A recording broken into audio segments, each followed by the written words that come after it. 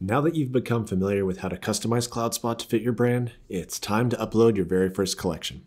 But what is a collection? Collections are what is shown on your main dashboard when you log in, and these are how you organize your various shoots within CloudSpot. Inside these collections are where you upload folders of images. For example, I may have a collection titled Joe and Mary. Inside that collection, I could have one or more folders of photos. In this case, these folders might be titled Ceremony, Family Portraits, Reception, and maybe even a folder designated just for photos I plan to give my vendors. The sky really is the limit on how many folders you can have in a given collection. When we get to the next video on how to create and publish a gallery, you'll see how these folders help give you more control over what's displayed in any gallery you create. But for now, let's dive in and create a brand new collection. First, click Create Collection at the top here. You'll be prompted to add your collection's name, the date, and as many collection tags as you'd like to keep your dashboard organized. A quick example of tags which might be helpful could be tagging the year or the type of shoot, like a wedding or senior portrait. We've even seen photographers add a venue tag or a vendor tag. Really, the possibilities are endless here for you to organize, so definitely take advantage of whatever best fits your business. When you're done, just click Create.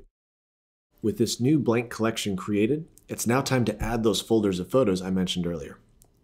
You can add photos straight away if you'd like by just dragging and dropping the photos directly into the blank space here. We'll put them into a default folder for you.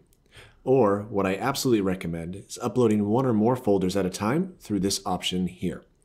You'll click on Add Folder and then Upload Folders.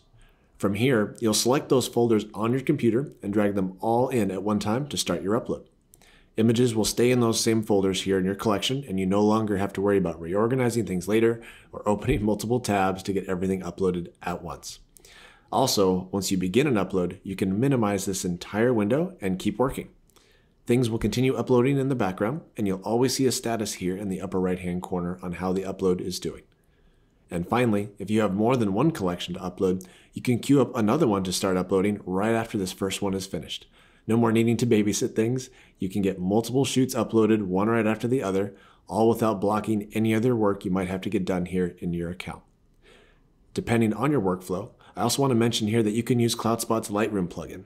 This allows you to create collections and export straight from Lightroom to your CloudSpot account. So definitely check out our Help Center articles to see if that plugin will be a great time saver for you. I think it will. Your next step is to create a gallery of these photos to deliver or share with your clients. So definitely check out the next video and how to create and publish a beautiful gallery in just seconds.